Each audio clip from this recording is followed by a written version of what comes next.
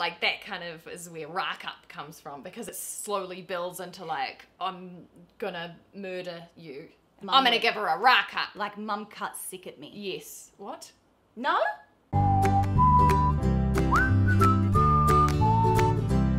Hello YouTube, my name is Candice and welcome to the third edition of Australian versus New Zealand slang with my friend Morgsy. If you haven't yet subscribed to my channel, hit the subscribe button, and if you haven't seen the first two videos in this series, then make sure you click on over to see those. But without further ado, here is the third and final edition of this video series. Can you handle the jandal? First of all, what's a jandal? I know this because of you. I literally say jandal all throughout summer. All the time. Jandals are flip-flops. Flip-flops. And what do you guys call them? We call them thongs. Weird.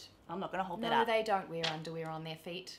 No, it's what they call flip-flops. It's a thong. Thong, jandal. Which ones sound weirder? Tell us in the comments. Definitely. So can you handle the jandal? I don't know. It basically means... Wait, I'm going to read what it's... Translation. Can you deal with the situation? Well, can you handle the jandal? Yeah, weird. I might start using that. Yeah, I think I might have used it in primary school. You know what I mean? Yeah. Which is elementary? Yeah. Elementary. Yeah. I like that one. Yeah. Can you handle the jandal, mate? Can you handle the jandal? Pash. Oh, we use this too. Do you? Yeah. You can explain it. It means to kiss. But it's like a real kiss. It means it really comes from to kiss passionately. Does it? Yeah.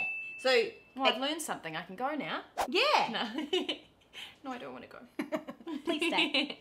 So yeah, if you pash someone, it means that you're making out with them. It's not just a little kiss, it's a good kiss. Yeah, and I think you use it more when you're younger, right? Until you're sort of an adult and then you'd actually say kiss. Did you made out with? Did you pash him? Yeah. High school. Oh my God, did he pash you? Tell me he passed you. Yes, correctamundo. Okay, dairy. What's a dairy? A dairy is where the cows are. Yes, but it's also the corner store. So I think it's like from old school times. What does it say here? It says, corner store selling day-to-day essentials, including milk, newspapers, and dollar lolly bags. Okay, so this is interesting. Because what you call the dairy in that sense, yeah, we call a deli.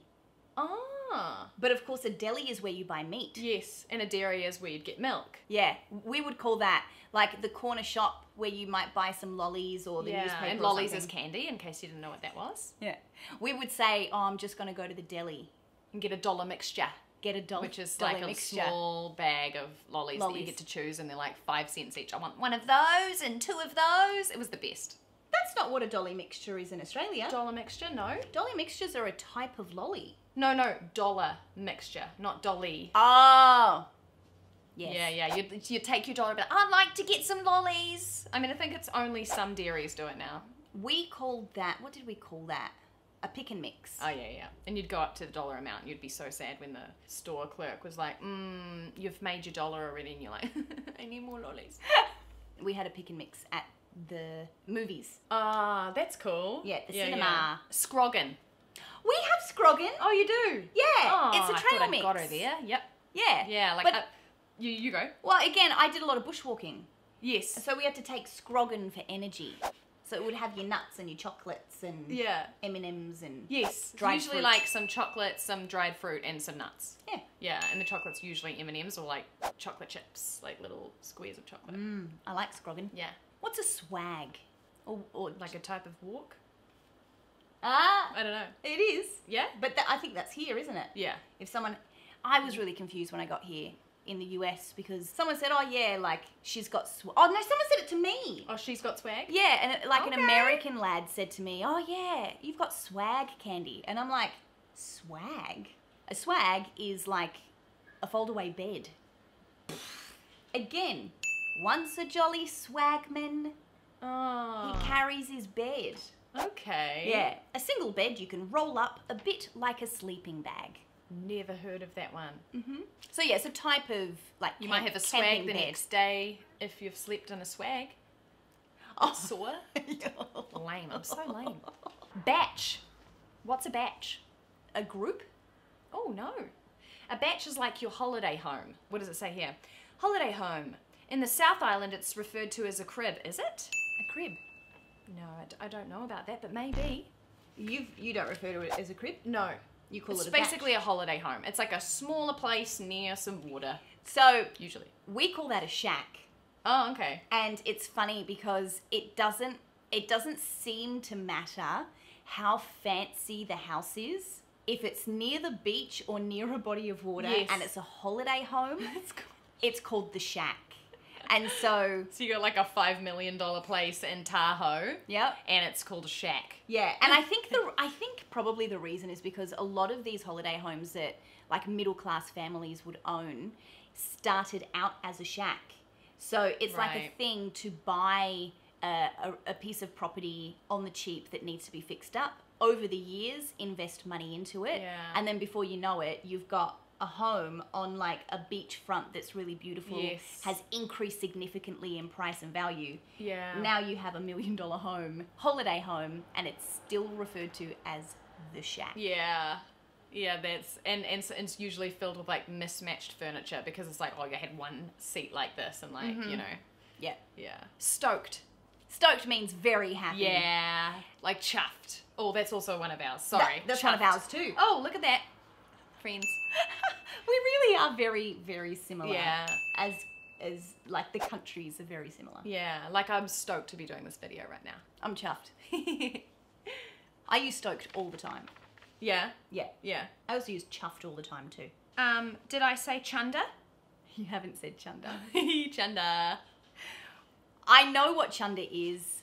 It means to vomit. Yeah. I think that we have that in Australia, but again, my mum uses it, so I don't know if it came like from my UK background. What about power chuck? Power chuck means projectile vomit. I was power chucking after that night. I got so wasted on the terps. I enjoyed that whole sentence. Barbie. Oh yeah, not the beautiful blonde toy. Now also coming in all ethnicities. Yes, finally. It is barbecue. It's a barbecue. So what do you chuck on the Barbie? Kebabs and sausages. And what's a sausage? Saucy. You call it a saucy. Yeah? You don't call it a snag? No, Wait, you don't put snags on the Barbie? I don't think so. Maybe that's... I've never said that. Saucy. Can I have a saucy? I was sure that you would say snag. No. A snag is a sausage. Oh, that's weird. We chuck snags on the Barbie. And I mean, maybe New Zealanders say that, but I've not heard that before. Oh, interesting. Yeah. Ah, I'm all out. Ooh, I've else you only got? got 2 left. Okay, what are they? Rack up. Nah. My mum gave me such a rack up for scratching the car. Oh, you means get into trouble. Oh, yeah. Like that kind of is where rack up comes from because it slowly builds into like, I'm gonna murder you kind of thing. Yeah. Telling off is what it says here, but to me, rack up like means is like... nuts. Like mum. I'm gonna give her a rack up. Like mum cut sick at me. Yes. What? No?